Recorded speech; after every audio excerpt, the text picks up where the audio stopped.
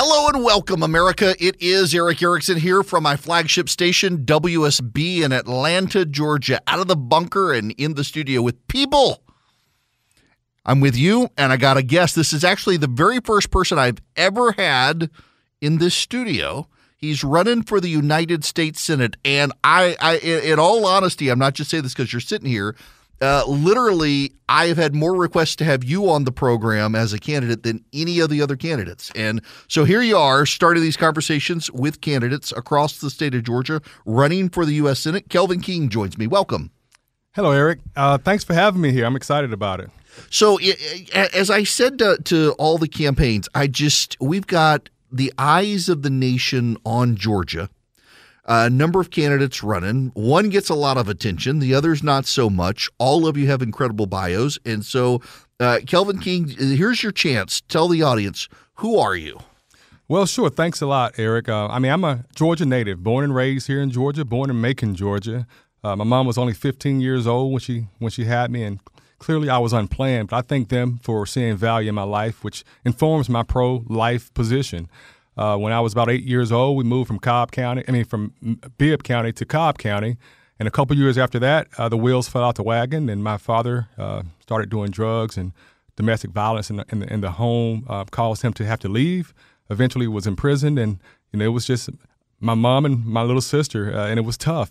Thank God for grandmothers. My grandmother retired early from Robins Air Force Base and helped us out with food and money, and I was able to finish high school. I was in the Talented and Gifted program and finished with honors and gained an appointment to the U.S. Air Force Academy, and my life changed after that. And at the academy, that's a 4-year college, and I actually played football in college. And I know that there's another football player in my race, so I tell people, if that's important to you.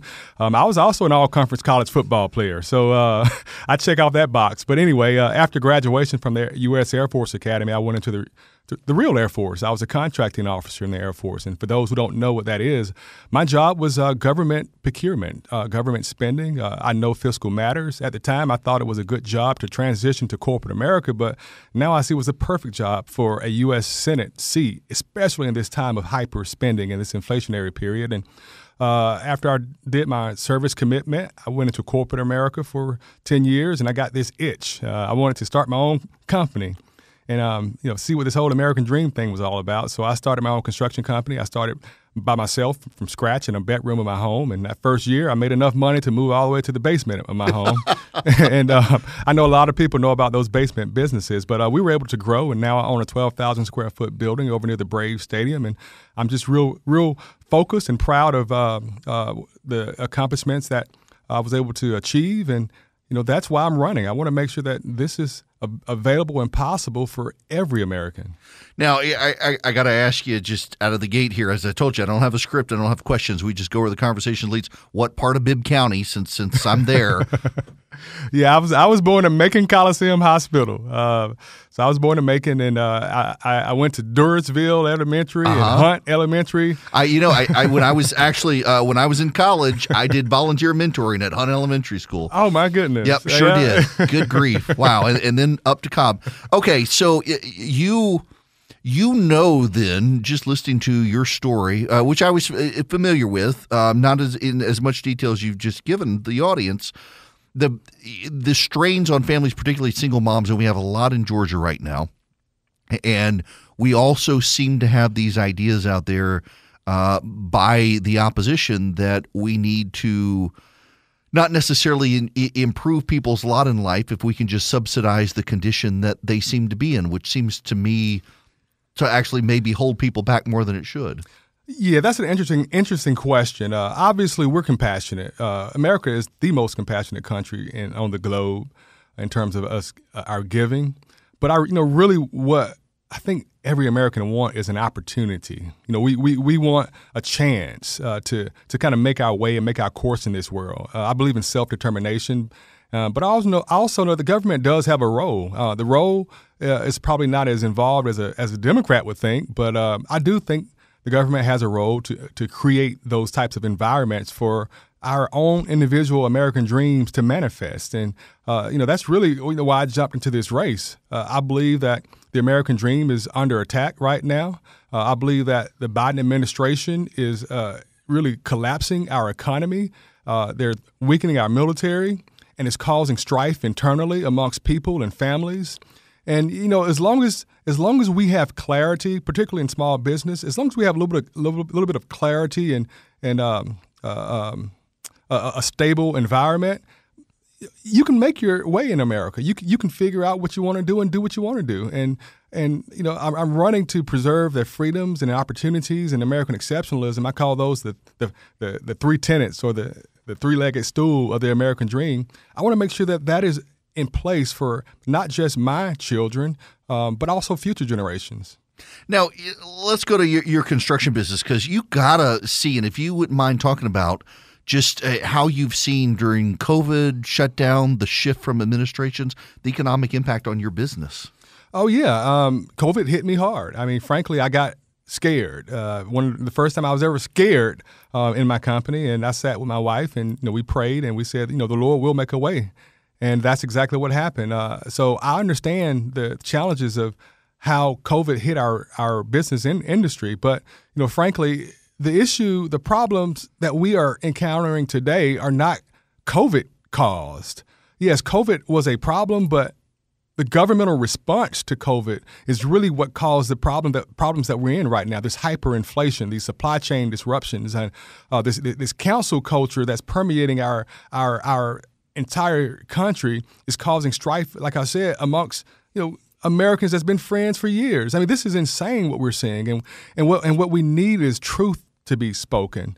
That's why I'm running in this race. I see Raphael Warnock as someone who does not benefit from good relations amongst our fellow Americans. I think that they push strife, and they benefit from strife because that is how they create this us versus them mindset, and that is dangerous for our country, and it's destructive to our republic. Yeah, isn't it remarkable that I see his puppy dog ads, and yet when I see his policies that he's advanced in Washington, the abortion on demand, we've got to take away people's rights to determine their governmental representatives for themselves and have Washington take over redistricting and stuff. He's way more divisive in what he supports than what the puppy dog ads seem to show. Yeah, I think he does a great job of messaging. He runs great ads. I think that helped him in the last election against Senator Loeffler. But the truth is, he stands in line with the Biden administration. He pushes for divisive policies like a $4 billion carve-out just for black farmers. I don't think that's right. I think that's racist. And he also pushes for abortion. He considers himself a pastor, and he's pro-choice. Now, I'm not a pastor myself, but I do know how to read the Bible, and the Word says God knew us in the womb. And if that is what the Word says, I don't understand how he can interpret that as being pro-choice. So these are a few questions that I have for Mr. Warnock when I get on stage with him to debate him.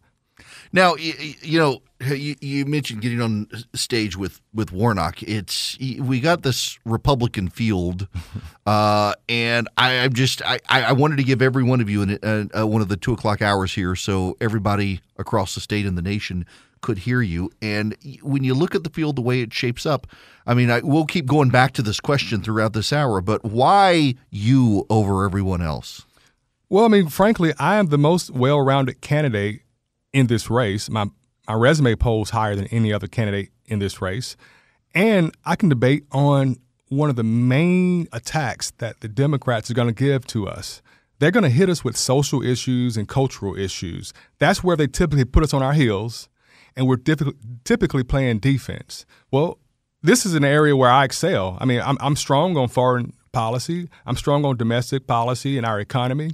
I'm strong on immigration policy, but I'm also strong in debating the social issues. See, I've been a Republican for over 25 years, and oftentimes in black families, we vote Democrat, but we have conservative values. And when you become a Republican, when you make a statement and you come out as a Republican in black families, you better learn how to defend yourself and protect your position and make your statements. And I've been doing this for over 25 years, and I look forward to having these types of engagements with not just Warnock, but any Democrat out here who wants to spew lies or push narratives that are destructive in nature to our communities and to our country.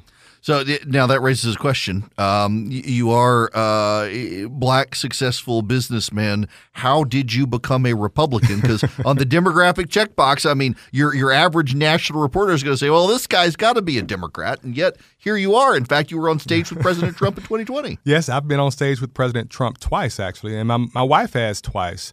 And I'm glad you asked that question because it's somewhat of a unique answer. In college, I was reading frankly, I was reading Black history books in college in my spare time.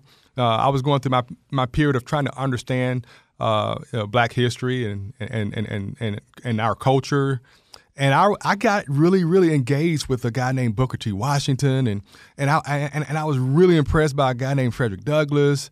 And at that point, I was telling myself, I was like, hey, I think I'm a Republican, not a Democrat, because these principles are the principles that I've grown up with and I know work.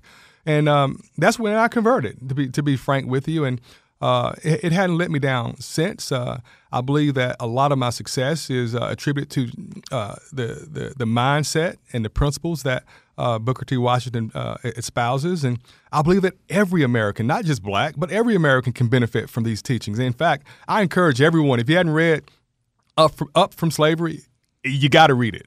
Mm-hmm. Every American needs to read Up From Slavery. It'll give them a better perspective about some of the historical consequences of slavery. I'm glad you mentioned Booker T. Washington because everybody talks about Frederick Douglass, but I've always liked that guy. I mean, just what an amazing, first of all, the background, the biography, the things he accomplished and the things he wrote is one of those things where that's someone everybody should read. I don't care who you are or what country you live in, you should be reading him. Yes, sir. I agree wholeheartedly.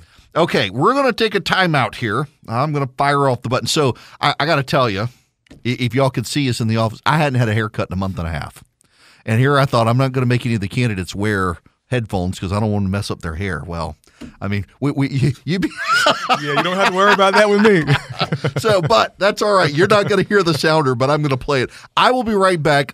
Nationwide, you're listening to the Eric Erickson Show. I've got in studio with me for the full hour, Kelvin King, running for the U.S. Senate in Georgia. Welcome back. It is Eric Erickson here. I kind of enjoy this, having a guest in studio with me. And I mean, I like talking to Jim, but I got Kelvin King with me. He's running for the U.S. Senate in Georgia. And during the commercial break, we were talking about something I'm glad he hit on because I probably would not have even thought to bring it up, but it's true. The Democrats in Georgia are trying for this historic moment idea. So in 2014, those of you outside of the state or you don't remember, you had the heirs message from the Democrats. You had the heir of Jimmy Carter, his son, running for governor. You had the heir of Sam Nunn, his daughter, running for the Senate. We were going to take the heirs of the Georgia dynasties and get them and it didn't work. And now they're trying to do it again, but this time it's black female gubernatorial candidate, first black man to represent Georgia in the Senate. It's this history moment. We had a red wave sweep through Georgia in 2006, and the rest of the country went blue. And now could Georgia have a blue wave while the rest of the country goes red? Your thoughts on this one? Yeah, I'm glad we actually are on this topic because it's one that I'm trying to make sure that I'm clear on and I can share with as many Republicans as possible. It's not a foregone conclusion that the red wave will carry Georgia. And what I mean is that the Warnock-Abrams ticket, we have to think about the Warnock-Abrams ticket. They're running on a ticket of history and making history with the first black senator, first black governor. They're also running off of symbolism, and they have intentionally worked to try to disconnect themselves with the Biden administration. If you recall earlier this year when Biden and Harris came to visit Georgia, neither Abrams nor Warnock wanted to be seen in public with them. So to a certain voter base, their Democratic base and maybe a few independents, they're messaging that we're not like Biden because we all know Biden is crashing. He's crashing every area of our government, and they're trying to show themselves as separate from the Biden failure. And it's going to be important for the Senate candidate that comes out of our primary. They have to be a strong candidate. They have to be able to withstand the attacks that's coming from the Democrats, but they also have to be able to go on offense and attack those Democrats. And if you can't debate on these social issues like racial issues or voting rights or healthcare concerns or education, if you don't have good responses on those topics, we put ourselves in a position to lose. That is really the main message I want to give to Republicans. We've got to select a candidate out of this primary who's strong on all these topics, who can't be brought down from, an old picture with someone and now he's racist. They're going to try every trick in the book.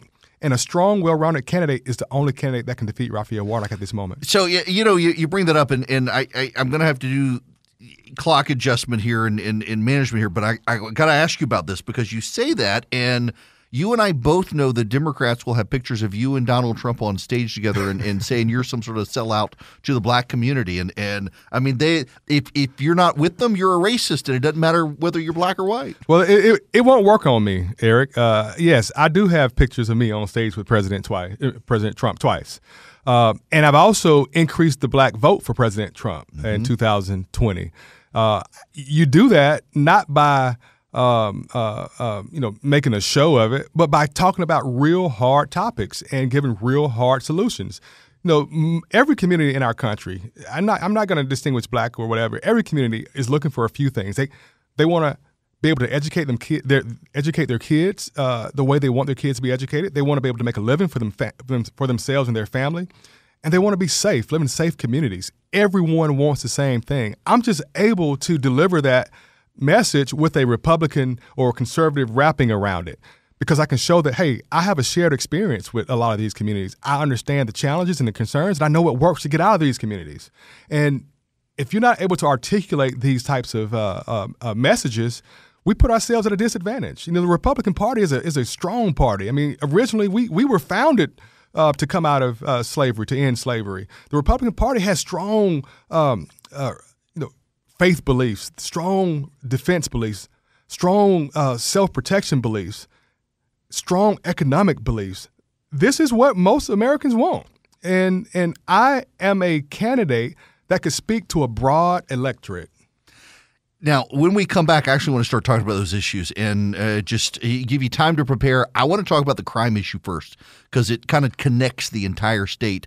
And agriculture, there's so much here. It is Eric Erickson here across the nation from Atlanta, Georgia, where the eyes of the political universe are on the state. We've got a giant gubernatorial primary where national outlets are obsessing over it. And you also have, the control of the Senate in 2021. In the runoff, 427,205 Republicans stayed home, getting Raphael Warnock and Jon Ossoff elected. And now the Republicans want Warnock's seat back. He was finishing out the term of the late Senator Johnny Isakson. One of those running as a Republican is Kelvin King. He joins me in studio.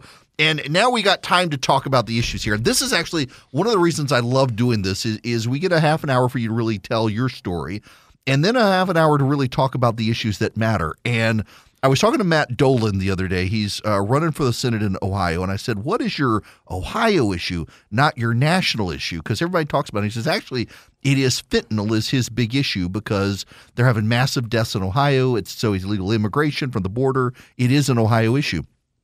Here in Georgia, I want to actually talk about what your issue is. But before, as I was telling you, I want to ask you about crime because wherever I go, I've got rural affiliates. I've got urban affiliates. Everybody calls in. Everybody has the sense of worry about crime in their community right now.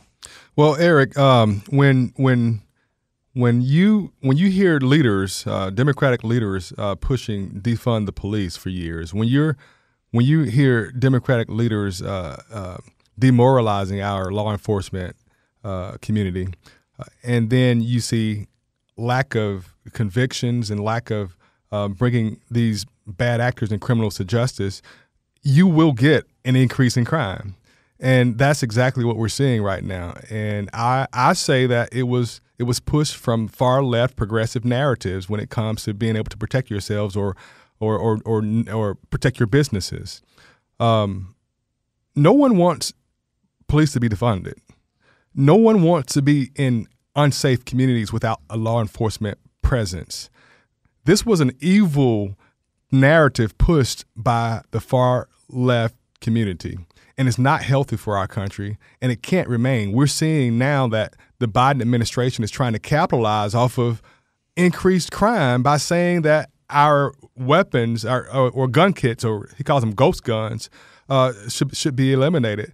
Well, if crime is increasing, the one thing I want to be able to do is protect myself. Mm-hmm. I mean, that is the exact opposite of what we should be looking at and thinking through. And the Democrats are trying to use any kind of negative outcome, however evil it is, to push disarming the broad community. And I won't stand for. In fact, that's one of my platform items, is protecting our constitutional rights. I say our First Amendment is under attack, our freedom of speech, and it seems to only be focused on the conservative voice. And whenever big tech colludes with the Biden administration to suppress our voices, then they should lose their Section 230 protections. And our Second Amendment I have a unique take on the Second Amendment. I call it the Life Amendment because the Constitution and Declaration of Independence was put in place to protect our God-given rights, and life is one of those God-given rights. And I know God, and God wouldn't give us the right to life without giving us the right to protect and defend our lives. So to me, it goes hand in hand. I would never allow our Second Amendment to be encroached upon. But yeah, I think we need leaders who are able to speak the truth with honesty. I wouldn't want any community in our state to disarm or not be able to defend themselves. So I'm thankful for what Governor Kemp signed into law recently, our constitutional carry bill. I am too, because I forgot to get my concealed carry permit renewed, and I didn't want to go through that hassle again. So I'm delighted. My wife is the biggest Second Amendment zealot in the country. I don't want you near her, by the way, because y'all will start talking about guns, and the conversation will never go. She's like, you got to get your carry permit, you got to renew it. She had it on the calendar. I ignored it, and now I don't have to do that anymore. Thank goodness. Now, this relates, though, with these particular issues, your issue. I want to ask you really, and we'll spend some time here and let you talk about that issue, not the one that really got you in, and maybe they're related, though, but your issue that you see for Georgia. You get to the Senate. What is the thing that's going to galvanize you there? The one, I mean, there's so many things that we need to correct from this administration. Geez Louise. But in terms of prioritization, our national security and our national defense tends to float up to the top. I mean, I know inflation is very important, and I call it maybe a 1B, 1A being our security. But prioritizing our national security is something that I want to make sure I do from day one. And some of the things I would do, I would push for continuance of our border wall and our border security, improving our overall border security. I would also push for supporting our military members in uniform by immediately banning this transgenderism and critical race theory that's being taught in our military institutions. That is not okay. That teaches division. The military is about unit cohesion and good order and discipline. It's a place where a wide background of Americans can come together to conform to that military standard, not the military adjusting to whatever social interest of the day is. I mean, we're there to be warriors, to be military warriors, not social justice warriors. And that is one of the first things I would put in place, and that would be a ban on this divisive type of rhetoric and these divisive beliefs that doesn't belong in our military today. And then what piggybacks to that would be our veteran care. I think is a recruitment issue. If we're not focused on supporting our veterans after they've oftentimes giving their life and limb to protect our country, then we're not doing the right thing for our nation's security. So we've got to prioritize our veteran services. I mean, even in Georgia, we have veterans that are dying from ant bites while waiting in a waiting room in hospitals. We have a hospital appointment process that takes 6 months from the date you call to request an appointment to when you're able to be seen by a doctor. That is not okay, and I would never allow the degradation of our VA system. Well, you mentioned that. So this seat is the seat that was filled by Johnny Isaacson, and his number one issue later in life in his Senate term was VA reform. And he complained how slow it was, how bureaucratic it was. I was talking to my friend Tom Cotton a couple of weeks ago about this, not on air. We were just having a friendly conversation. We had a guy here in Georgia who was talking about these problems and the waits he's had. He's had mental health issues trying to get into the VA. It doesn't seem like our incumbent U.S. senators from Georgia are engaged in this issue the way Isaacson was. And two, even if they are, it's mind-numbing to me how this thing hasn't been fixed yet. Yeah, it's insane. Eric, I think what we have to do is we have to put a veteran in these seats, in this U.S. Senate seat. It's important for someone who understands the military structure, the military culture, and how to treat our military warriors after they've served their time in these U.S. Senate seats to represent our party and our veterans. And that's first and foremost in my priority list, is to make sure that I service the military members who serve and the military members who have served. And I've been endorsed by an organization called the Mighty Hero Homes. Their initiative is to build over 400 homeless veteran communities for homeless veterans across the country, with the first one being right here in Henry County in Georgia. These are the kind of ideas and initiatives that I get excited about because I know how important it is to our country's sovereignty. Now, let's keep this vein going. You mentioned your grandmother had been down at Robbins. For those outside of Middle Georgia, Robbins Air Base is an air logistics facility. They have the J-Stars, which are increasingly, even the people who I talk to who work there and serve on those planes, they're kind of a dying technology that you have the Air National Guard and the Air Force have been at loggerheads over trying to sort out while still trying to justify that facility, which I think we need. We've got a number of air bases and military installations in Georgia. We don't have to worry anytime soon about another one of those rounds of BRAC rounds that we know of thus far. But we've lost a seat in the House on the Armed Services Committee. It seems like we need that strong military representation in Congress. Oh, we definitely do. And I do look forward to being on the Senate Armed Services Committee. That's one of the top committees that I would like to serve under, along with the Ag Committee and Small Business Committee, to be frank. So Georgia, I don't know the number off the top of my head, but we're in the top 10 of states in the country in terms of veterans. We also have several military installations, and I will never vote for base realignment and closure, or BRAC, as you mentioned, on any facilities in my home state of Georgia. Now, let's talk about the farmers. You mentioned the Ag Committee. We had Hurricane Michael come through Georgia a number of years ago, right before the Abrams-Kemp race, where she made the unflattering remarks about people in the ag industry. Probably cost her some votes down there. There are still people who haven't gotten reimbursed by the federal government. Farmer suicides have skyrocketed in South Georgia as banks have foreclosed on land. The farmers have a massive burden right now, in addition to a federal government that seems to want them to convert all their tractors to battery-powered, raise their cost. The poultry and the beef industry, the processors are getting the money. The farmers who raise the livestock aren't getting the money. We got real problems in our just food chain going all the way down to the farmers. Yes, we do. And Eric, I have the backs of all of our farmers here in Georgia. I am the only candidate in this race that's campaigned in every county in the state of Georgia this campaign cycle. In fact, I'm the only candidate that's ever done it in less than 30 days. We did it in 29 days, about 6 stops a day, where I'm giving pitches and such. Yeah, my voice was really, really struggling during that time. But. Yeah, okay, no, wait, I got to stop there because there are 159 counties in this state, and that's insane. Wow. Well, we wanted to make a statement. We wanted to show Georgians that we're willing to roll our sleeves up and work hard, because I know that there's a lot of hardworking Georgians here who just get on the short end of the stick because our government turns their back. And, we have a farm bill coming up to be voting on next year in our Congress, and that will be a priority to me. What we learned on this tour around the state of Georgia, we We talk to lots of farmers. We've heard about the challenges with water rights, the challenges with owning your own land and being able to pass it along to your heirs without being taxed over and over again on this land.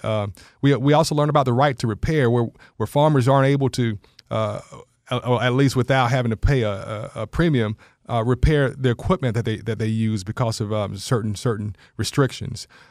These are the things that you only learn when you get out in front of people, when you're able to have conversations and discussions with folks around the state. It is a priority to make sure that our number one industry in Georgia, which is ag, remains our number one industry in Georgia by making sure that regulations that are throttling our farmers, throttling our growers, are pushed back and doesn't inhibit growth or become an undue burden on how they do business. That would definitely be a priority of mine. And that actually falls in line with one of my platform items, and that is strengthening our economy. I have lots of ideas on how to go about that, even in this high inflationary period that we're in. All right, we got to take another time out here. Before I do, though, I got to tell you guys about Patriot Mobile. They are a cell phone company that's actually Christian and conservative, and they contribute to the conservative cause. They're contributing to candidates around the nation. They're contributing to the First Amendment, the Second Amendment causes, and the pro-life cause of the nation. They need you as a customer so they can grow their profits and give even more to the cause. And you don't have to worry about the quality of cell phone service because they use the same towers everybody else does. Right now, you get free activation with my name by going to patriotmobile.com/Eric, patriotmobile.com/ERICK. You can also call them. They've got 100% U.S.-based customer service. Their phone number is 972-PATRIOT, 972-PATRIOT. Tell them I sent you. You get that free activation, and you're doing business with a company that shares your values. Patriot Mobile is explicitly Christian and conservative by design and designed to fight for the conservative cause and put their money where their mouth is. Do business with them today. patriotmobile.com/Eric, patriotmobile.com/ERICK. And here I am. So we got microphones going. We've been talking, and I was like, we've only got a few minutes left. It's gone so fast, and we've been here an hour. So, Kelvin, I'm gonna turn this over to you here. It is 2:54. We got about 4 minutes and 50 seconds, and I mean, listen. Thank you for coming, first of all. But I mean, make your sales pitch. It's been great. Thanks for having me here. I've almost talked about all three of my platform items. I talked about prioritizing our national defense and our national security. I've talked about protecting our constitutional rights. I haven't talked a lot about the economy, and that's an area where I'm very strong in with my business background and my business acumen. That's an area that has to be a priority, and I have ideas on how to get out of this terrible economic situation that we're in by, like I mentioned earlier, keeping regulations pushed back. But at the same time, we've got to figure out how to get out of this debt. $433 per month, that comes out to about $5,200 a year, is what we have to find this year or cut off of last year. That's the hit that inflation has given to every family in our country right now. And we have to stop the spending. We've got to stop the printing of money and devaluing our dollar. But we also have to figure out how to get some revenue coming in. That's where the whole stopping of our energy independence and our exploration, that hurt our country. I think we need to utilize our natural resources right here in America. In fact, we have enough natural gas here in America to fuel all of our domestic needs and to export to other countries. For instance, Europe. Right now, we understand the dynamics of Europe, where we have Germany they were buying natural gas from Russia, and if we can supply those needs, we can cut off Russia, which is a national security threat. We can embolden, increase our allies, our relationship with our allies. All at the same time, we're bringing in revenue that we desperately need in our country to help pay down this debt. These are the types of ideas that we can implement here in our United States Senate with a strong senator. In fact, Georgia can benefit off of that too, because we have a Kinder Morgan plant right here outside of Savannah. We do. Elba Island, that does LNG processing, and we can export from that facility. Obviously, we need to build it out a little bit more, but these are the types of business ideas that we need in our U.S. senator to push and know what the heck they're talking about. I'm so concerned right now with this primary because Georgians have to make sure that we look at this race with clear eyes. I'm not saying that I'm the greatest guy since sliced bread. I'm just saying I'm the right candidate to beat Raphael Warnock. And I have the right background to serve you proudly as your next U.S. Senator. My wife and I, we have season tickets to the Braves. We love the Atlanta Braves. And, sometimes in the late innings, you see Coach Snicker make 2 or 3 pitching changes in those late innings. We saw that during the World Series. He's not saying that the pitchers on his bench are bad. He's just trying to put the right pitcher in at the right time to match up to that right batter to get that right out. That's all I am in this race. My background is the highest polling background.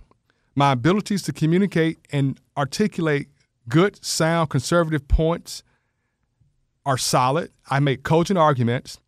This is what we're going to need against a Raphael Warnock who's going to have good commercials and who's going to hit us with all these crazy attacks and try to put us on our heels. Republicans, no, we don't need to be on our heels. We don't have to be on our heels. Our policies work for all Americans. We have the greatest policies out of any political party, and it's shown from Reagan. It worked with the Bush recovery, and obviously it worked under the Trump presidency. What we see from the Democrats, case in point with the Biden administration, we're in our worst 4-year economic period since the Great Depression, y'all. The Democrats have dropped the ball. It's time for us to pick up that fumble and take it to the goal line and score. I ask that everyone in Georgia go to kelvinking.com, KelvinKing.com. Follow us. I ask that you pray for us because the Democrats don't like a strong voice like mine coming from our party. Support us and tell your family and friends about us. 15 seconds. That's the mark. Thank you so much for joining me in studio. Kelvin King, everyone. Thank you. The regular season is heating up. New stars are emerging, and that means more opportunities to win up to 25 times your cash on Prize Picks, the most exciting way to play daily fantasy sports. Just select 2 or more players, pick more or less on their projection on a wide variety of stats, and place your entry. It's that easy. Let it fly to turn $10 into $250 with just a few taps. Easy gameplay, quick withdrawals, and injury insurance on your picks are what make Prize Picks the #1 daily fantasy sports app. Watch your favorite players and get paid doing it this basketball season. See your entries make progress during the game or make new entries for the second half and the fourth quarter. 3-pointers, assists, rebounds, and everything in between are yours for the taking. Join the Prize Picks community of more than 7 million players who have already signed up. Right now, Prize Picks will match your first deposit of up to $100. Just download the Prize Picks app and use code GET100. That's code GET100 on Prize Picks for a first deposit match of up to $100. Prize Picks. Pick more, pick less. It's that easy.